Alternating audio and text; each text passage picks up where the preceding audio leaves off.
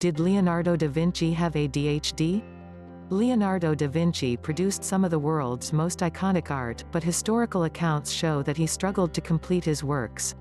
500 years after his death, King's College London researcher Professor Marco Catani suggests the best explanation for Leonardo's inability to finish projects is that the great artist may have had attention deficit and hyperactivity disorder (ADHD).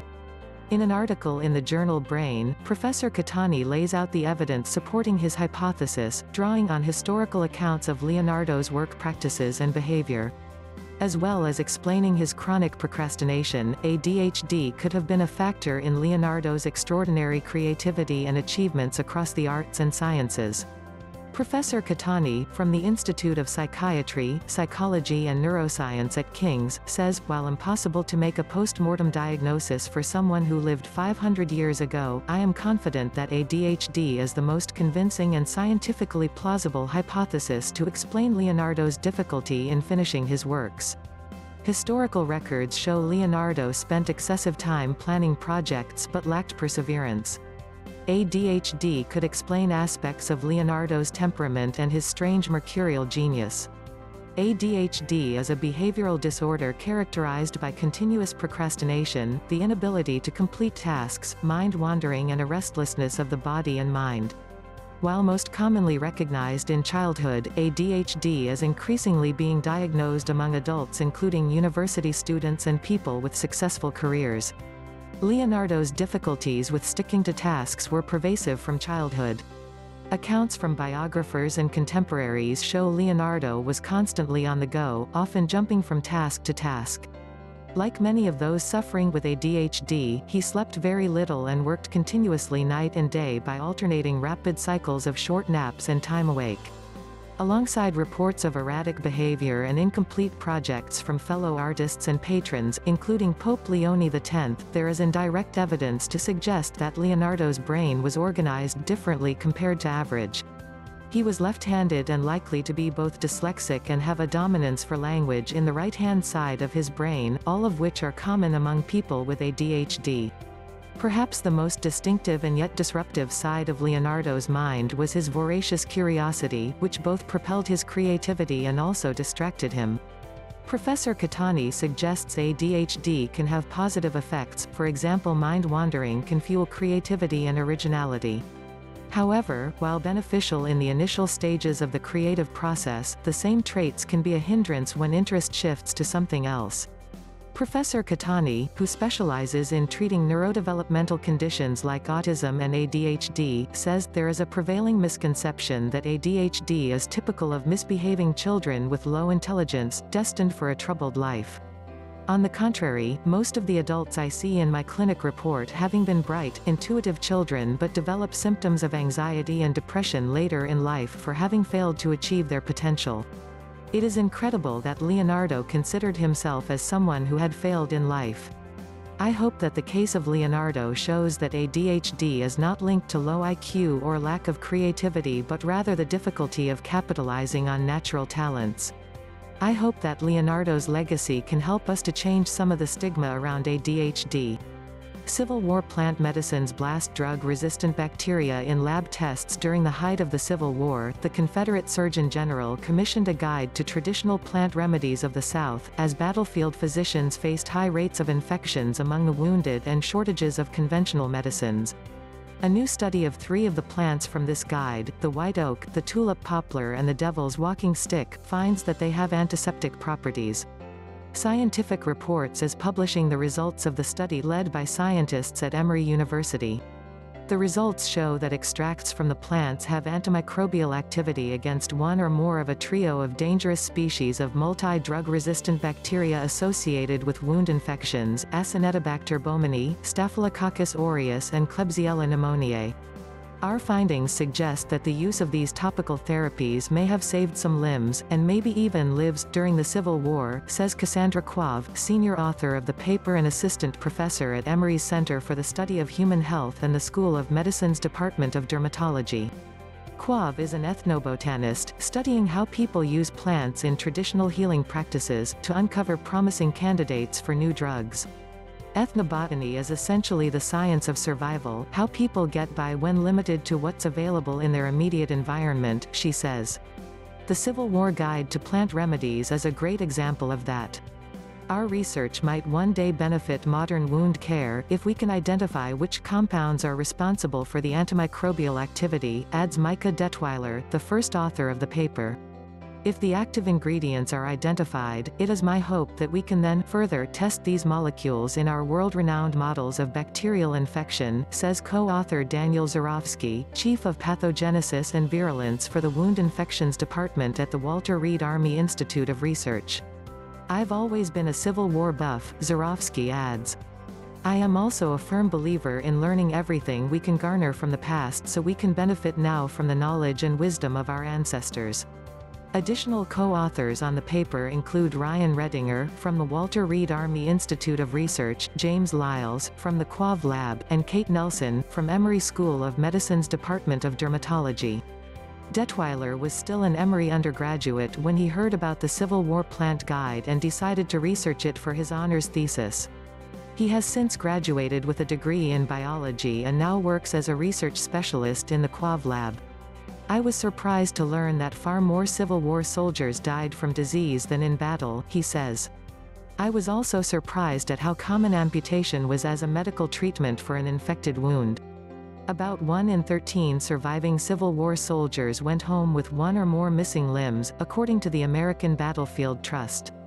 At the time of the Civil War, from 1861 to 1865, germ theory was in its developmental stages and only gradually beginning to gain acceptance. Formal medical training for physicians was also in its infancy. An antiseptic was simply defined as a tonic used to prevent mortification of the flesh. Iodine and bromine were sometimes used to treat infections, according to the National Museum of Civil War Medicine, although the reason for their effectiveness was unknown. Other conventional medicines available at the time included quinine, for treating malaria, and morphine and chloroform, to block pain. Military field hospitals within the Confederacy, however, did not have reliable access to these medicines due to a blockade. The Union Navy closely monitored the major ports of the South to prevent the Confederacy from trading. Seeking alternatives, the Confederacy commissioned Francis Porcher, a botanist and surgeon from South Carolina, to compile a book of medicinal plants of the southern states, including plant remedies used by Native Americans and enslaved Africans. Resources of the Southern Fields and Forests, published in 1863, was a major compendium of uses for different plants, including a description of 37 species for treating gangrene and other infections. Samuel Moore, the Confederate Surgeon General, drew from Porcher's work to produce a document called Standard Supply Table of the Indigenous Remedies for Field Service and the Sick in General Hospitals. For the current study, the researchers focused on 3 plant species Porcher cited for antiseptic use that grow in Lullwater Preserve on the Emory campus. They included 2 common hardwood trees, the white oak Quercus alba and the tulip poplar Liriodendron tulipifera, as well as a thorny, woody shrub commonly known as the devil's walking stick Aralia spinosa. Samples of these 3 plants were gathered from campus specimens, based on Porcher's specifications. Extracts were taken from white oak bark and galls, tulip poplar leaves, root inner bark and branch bark, and the devil's walking stick leaves. The extracts were then tested on 3 species of multi-drug-resistant bacteria commonly found in wound infections. Acinetobacter baumannii, better known as Iraqibacter, due to its association with wounded combat troops returning from the Iraq War, exhibits extensive resistance to most first-line antibiotics. It's emerging as a major threat for soldiers recovering from battle wounds and for hospitals in general, Quav says. Staphylococcus aureus is considered the most dangerous of many common staph bacteria and can spread from skin infections or medical devices through the bloodstream and infect distant organs. Klebsiella pneumoniae is another leading cause of hospital infection and can result in life-threatening cases of pneumonia and septic shock. Laboratory tests showed that extracts from the white oak and tulip poplar inhibited the growth of S. aureus, while the white oak extracts also inhibited the growth of A. baumannii and K. pneumoniae. Extracts from both of these plants also inhibited S. aureus from forming biofilms, which can act like a shield against antibiotics. Extracts from the devil's walking stick inhibited both biofilm formation and quorum sensing in S. aureus. Quorum sensing is a signaling system that staph bacteria use to manufacture toxins and ramp up virulence. Blocking this system essentially disarms the bacteria. Traditional plant remedies are often dismissed if they don't actively attack and kill pathogens, Quav notes, adding, "There are many more ways to help cure infections, and we need to focus on them in the era of drug-resistant bacteria." Plants have a great wealth of chemical diversity, which is one more reason to protect natural environments, Detweiler says. He plans to go to graduate school with a focus on researching plants for either medical or agricultural purposes. "I'm interested in plants because, even though they don't move from place to place, they are extremely powerful and important." The research was supported by a Howard Hughes Medical Institute Science Education Program Award to Emory University and grants from the National Institutes of Health, National Center for Complementary and Integrative Health, and from the National Institute of Allergy and Infectious Disease. Phase transitions, the math behind the music. Next time you listen to a favorite tune or wonder at the beauty of a natural sound, you might also end up pondering the math behind the music. You will, anyway, if you spend any time talking with Jesse Berezovsky, an associate professor of physics at Case Western Reserve University.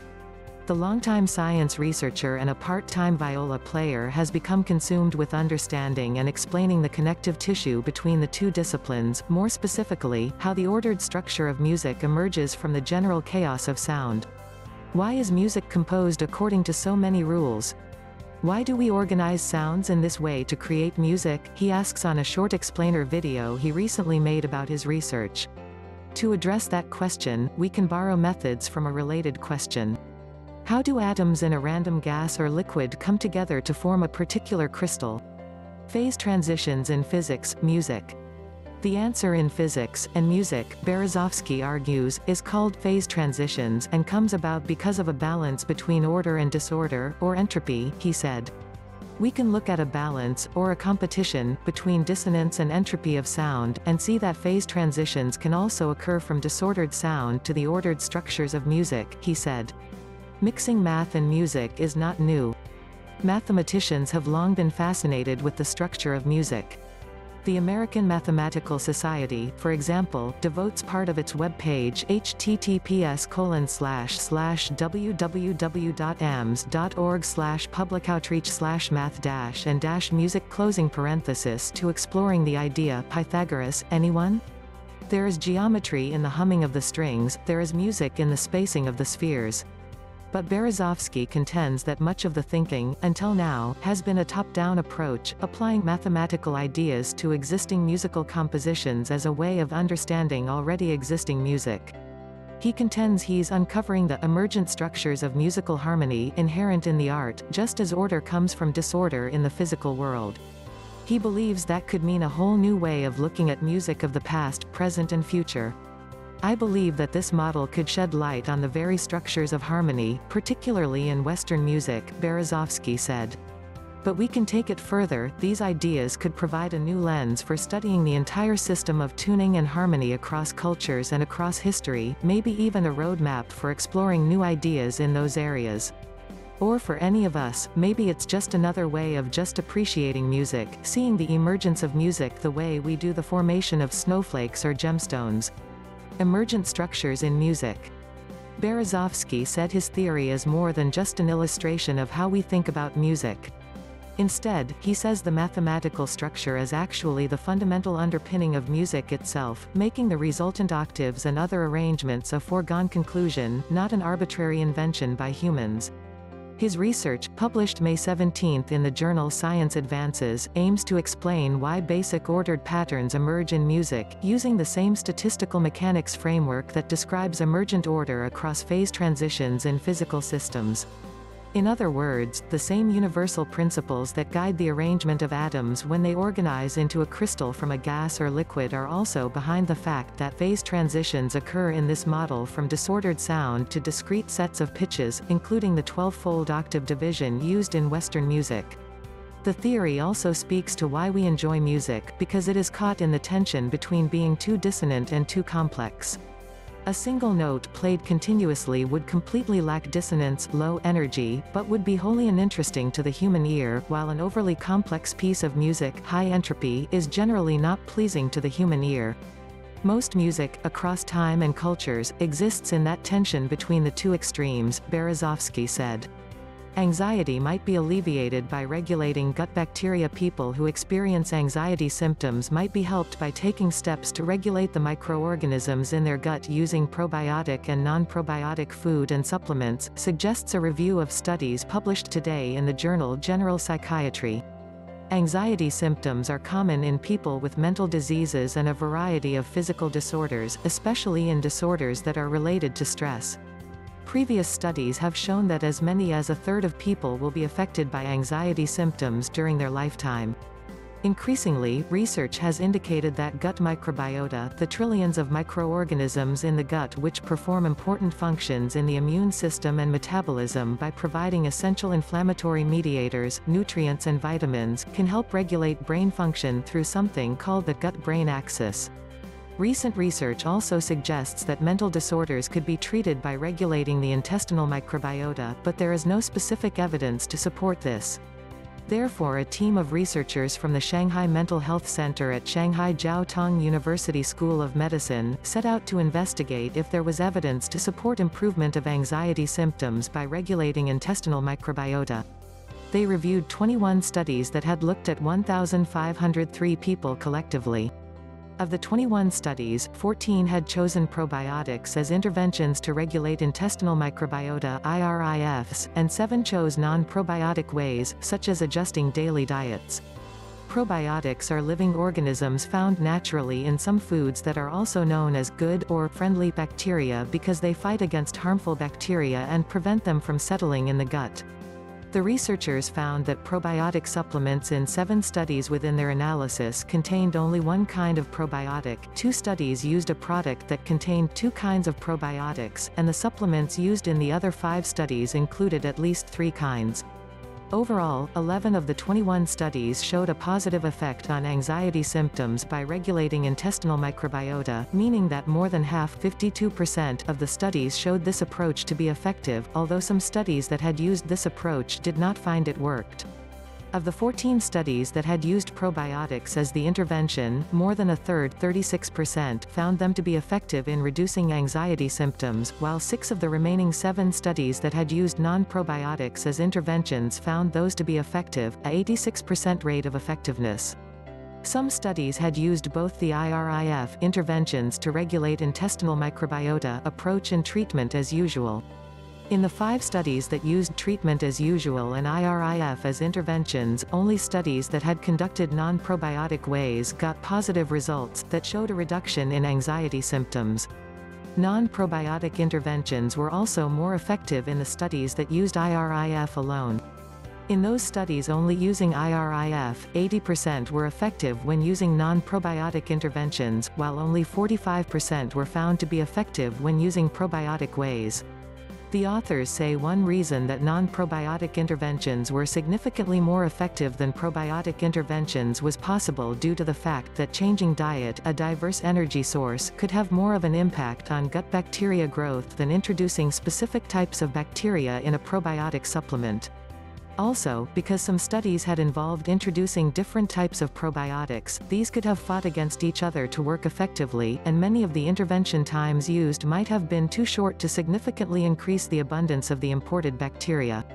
Most of the studies did not report serious adverse events, and only 4 studies reported mild adverse effects such as dry mouth and diarrhea. This is an observational study, and as such, cannot establish cause.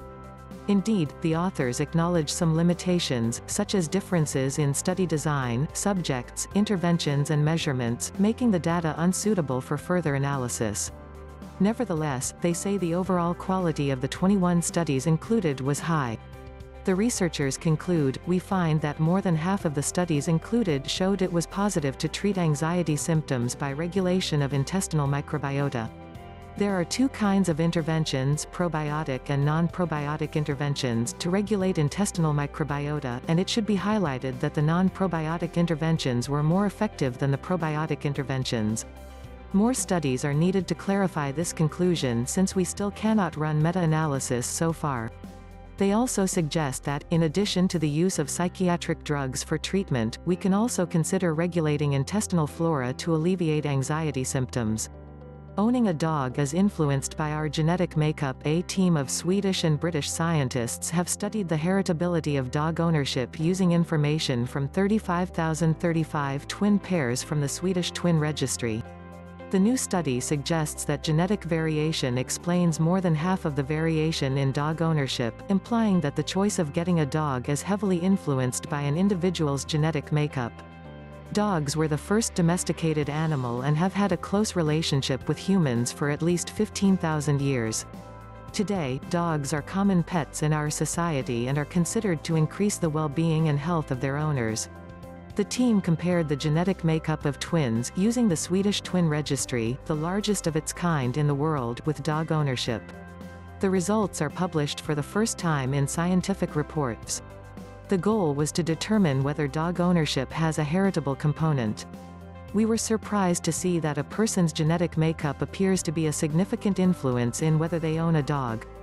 As such, these findings have major implications in several different fields related to understanding dog-human interaction throughout history and in modern times. Although dogs and other pets are common household members across the globe, little is known how they impact our daily life and health. Perhaps some people have a higher innate propensity to care for a pet than others, says Tova Fall, lead author of the study, and professor in molecular epidemiology at the Department of Medical Sciences and the Science for Life Laboratory, Uppsala University. Kerry Westgarth, lecturer in human-animal interaction at the University of Liverpool and co-author of the study, adds, these findings are important as they suggest that supposed health benefits of owning a dog reported in some studies may be partly explained by different genetics of the people studied. Studying twins is a well-known method for disentangling the influences of environment and genes on our biology and behavior. Because identical twins share their entire genome, and non-identical twins on average share only half of the genetic variation, comparisons of the within-pair concordance of dog ownership between groups can reveal whether genetics play a role in owning a dog. The researchers found concordance rates of dog ownership to be much larger in identical twins than in non-identical ones, supporting the view that genetics indeed plays a major role in the choice of owning a dog. These kind of twin studies cannot tell us exactly which genes are involved, but at least demonstrate for the first time that genetics and environment play about equal roles in determining dog ownership. The next obvious step is to try to identify which genetic variants affect this choice and how they relate to personality traits and other factors such as allergy, says Patrik Magnusson, senior author of the study and associate professor in epidemiology at the Department of Medical Epidemiology and Biostatistics at Karolinska Institutet, Sweden and head of the Swedish Twin Registry. The study has major implications for understanding the deep and enigmatic history of dog domestication, says zooarchaeologist and co-author of the study Keith Dobney, chair of human paleoecology in the Department of Archaeology, Classics and Egyptology at the University of Liverpool. Decades of archaeological research have helped us construct a better picture of where and when dogs entered into the human world, but modern and ancient genetic data are now allowing us to directly explore why and how?